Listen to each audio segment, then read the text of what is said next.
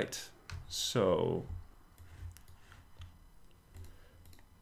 we covered Asiana flight 214. If we look at Turkish Airlines flight, there's another Boeing crash that happened in Holland, just miles from Schiphol Airport, where the aircraft crashed into a field. What happened there was that the radio altimeters were unreliable, and that was interfering with the configuration of the plane. And in a sense, the plane was configured to land while it was still in the air. And one of the things that the let's see, are you guys seeing this? Not yet. Let me switch. And this is from a Belgian aviation website, is the crash was caused primarily by the aircraft's automated reaction, which was triggered by a faulty radio altimeter.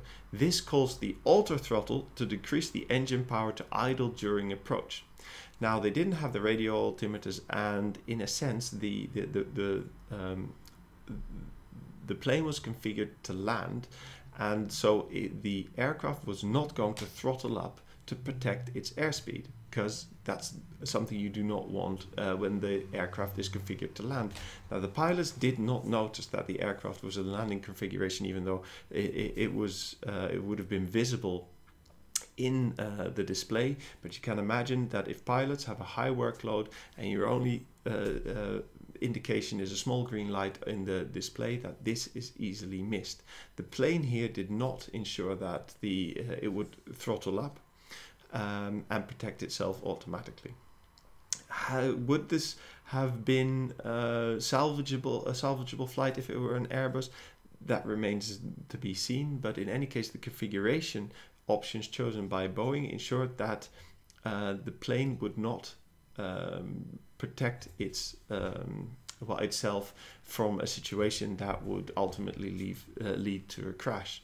The main thing I want to take away from this is that the auto throttle configuration was missed in this situation, although the pilots and the automation weren't on the same page.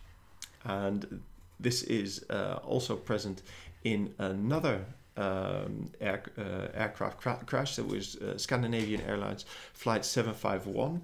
Again, it was an auto throttle system. The plane had accumulated ice, which after 2 de-icing attempts was not noticed, because it was on the rear of the trailing edge of the wing. Pieces of ice broke free. And got sucked into the engine. Now, to prevent damage, the pilots reduced the throttle and continued the flight.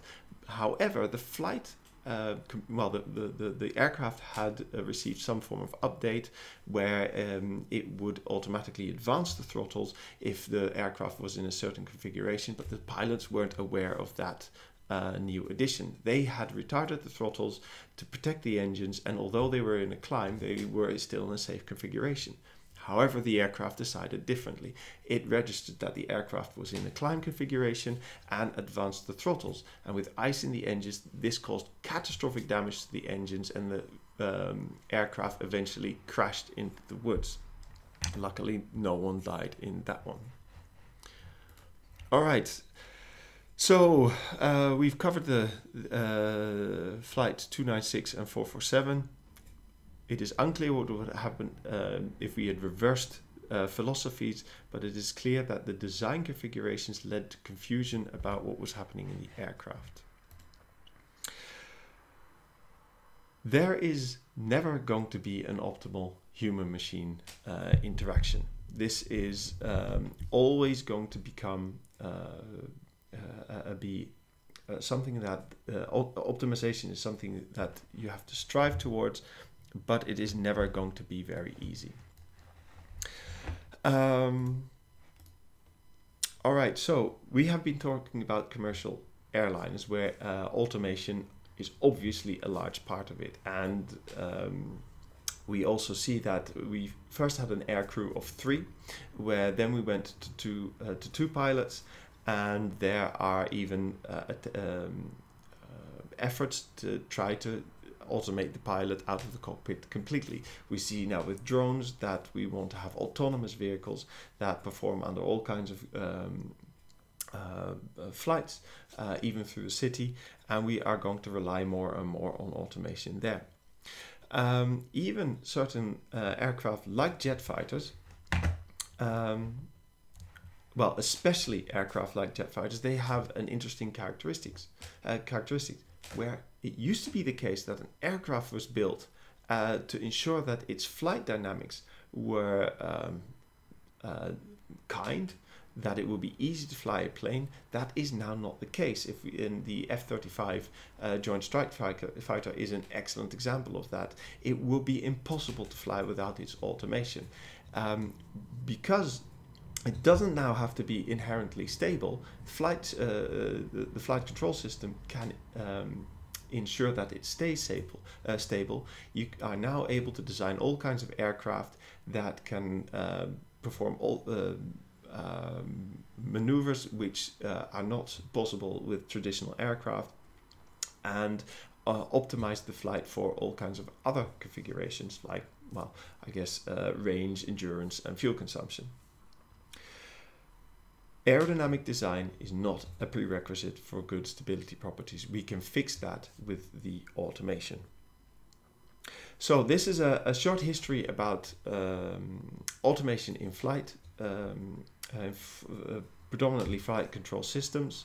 Of course, automation is not limited to these systems.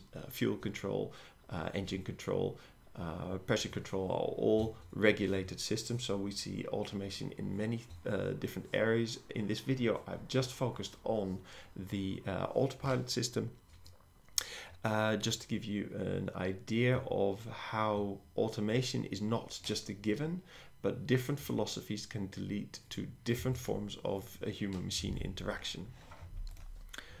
And I think, yes, that's the end of this presentation. In another video, we will go into a bit more on control theory and more into mathematics. And next week, we'll have another series of lectures like this.